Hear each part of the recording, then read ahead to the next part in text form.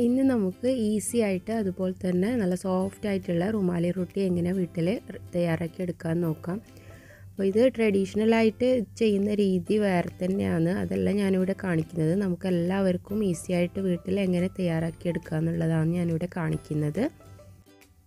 അപ്പോൾ നമുക്കിതെങ്ങനെ ചെയ്തെടുക്കുന്നേ നോക്കാം. അതിനു മുന്നേ നിങ്ങൾ എൻ്റെ ചാനൽ ആദ്യമായിട്ടാണ് കാണുന്നതെങ്കിൽ ആ റെഡ് കളറിലുള്ള സബ്സ്ക്രൈബ് ബട്ടൺ ഒന്ന് ക്ലിക്ക് ചെയ്യുക. അതുപോലെ തന്നെ തൊട്ടടുത്തുള്ള ബെൽ ബട്ടൺ കൂടി ഒന്ന് ക്ലിക്ക് ചെയ്യുക. അതിൽ ഓൾ എന്നുള്ള ഓപ്ഷൻ വേണം ക്ലിക്ക് ചെയ്യാൻ. എന്നാൽ മാത്രമേ ഞാനിടുന്ന വീഡിയോസ് നിങ്ങൾക്ക് അപ്പോൾ നോട്ടിഫിക്കേഷനായി വരുള്ളൂ. അതിനായിട്ട് ഒരു ബൗളിലേക്ക് 2.5 കപ്പ് വീറ്റ് ഫ്ലോർ ചേർത്ത് കൊടുക്കുക.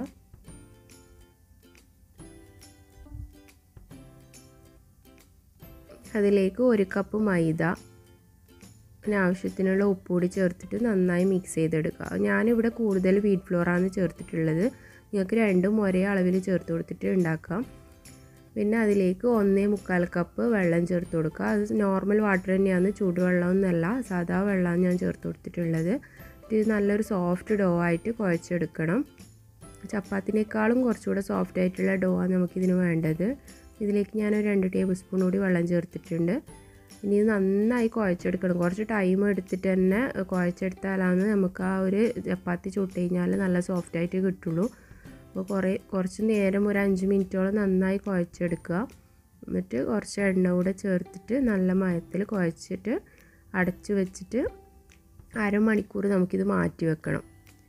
അരമണിക്കൂർ കഴിഞ്ഞിട്ട് നമുക്കിത് പരത്തിയെടുക്കാൻ തുടങ്ങാം. ഇതിപ്പോൾ ഇവിടെ അരമണിക്കൂർ കഴിഞ്ഞിട്ടുണ്ട്. ഇനി നമുക്ക് ബോൾസാക്കി എടുക്കാം. അപ്പോൾ ഇത് കുറച്ച് സോഫ്റ്റായ ഡോ ആയതുകൊണ്ട് കൈക്ക് ഒട്ടാതിരിക്കാൻ വേണ്ടി ഞാൻ കുറച്ച് പൊടി ഉപയോഗിച്ചിട്ട് വീണ്ടും കുഴച്ചെടുത്തിട്ടുണ്ട്. ഇനി നമുക്കിത് ബോൾസാക്കി എടുക്കാം.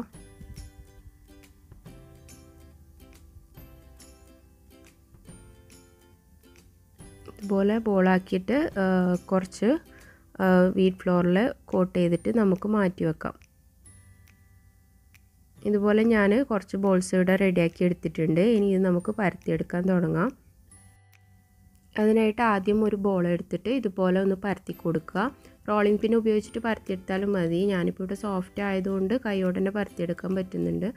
അതിനി നമുക്ക് മാറ്റി വെക്കാം. എന്നിട്ട് വീണ്ടും ഒരു ബോൾ എടുത്തിട്ട് അതേ സൈസിൽ തന്നെ വീണ്ടും പരത്തിയെടുക്കുക. അപ്പോൾ രണ്ടും ഒരേ സൈസിൽ തന്നെ ആവാൻ ശ്രദ്ധിക്കണം.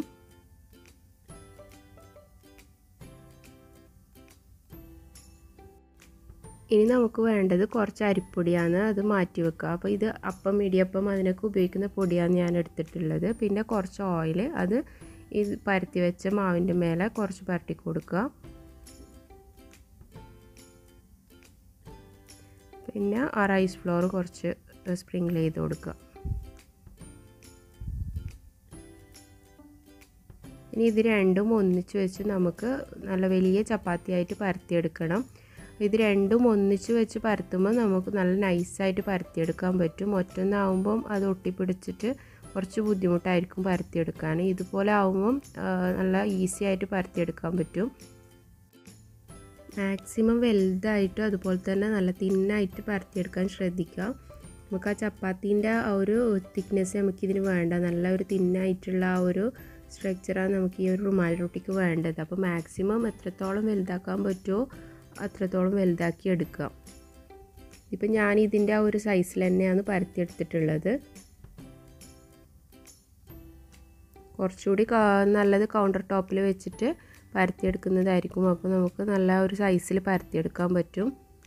ഇതിപ്പോൾ ഞാനിവിടെ മാക്സിമം വലുതാക്കി പരത്തിയെടുത്തിട്ടുണ്ട്. ഇനി ഇത് നല്ല ചൂടായ തവയിലിട്ടിട്ട് നമുക്ക് ചുട്ടെടുക്കാം.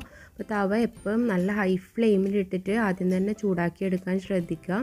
നല്ല ചൂട് വേണം ഇതിന്. അപ്പോൾ എന്നാലാണ് നമുക്ക് ആ ഒരു കറക്റ്റായിട്ട് കിട്ടുള്ളൂ.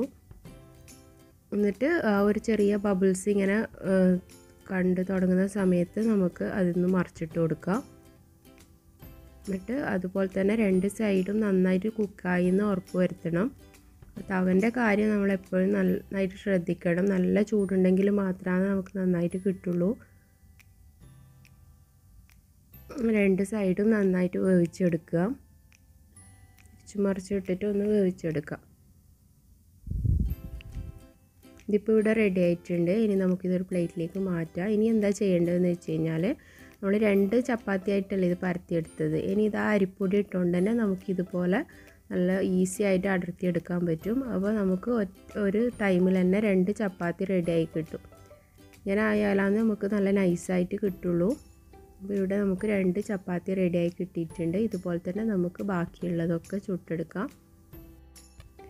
അപ്പോൾ എല്ലാവർക്കും വീഡിയോ ഇഷ്ടമായിട്ടുണ്ടാവും വിചാരിക്കുന്നു. ഇഷ്ടമാണെങ്കിൽ എപ്പോഴും പറയുന്ന പോലെ തന്നെ ലൈക്ക് ചെയ്യാനും ഷെയർ ചെയ്യാനും അതുപോലെ തന്നെ സബ്സ്ക്രൈബ് ചെയ്യാത്തവരുണ്ടെങ്കിൽ സബ്സ്ക്രൈബ് ചെയ്യാനും മറക്കരുത്. അപ്പോൾ ഇനി അടുത്ത ഒരു അടിപൊളി റെസിപ്പി ആയിട്ട് വരുന്നത് വരെ താങ്ക് യു.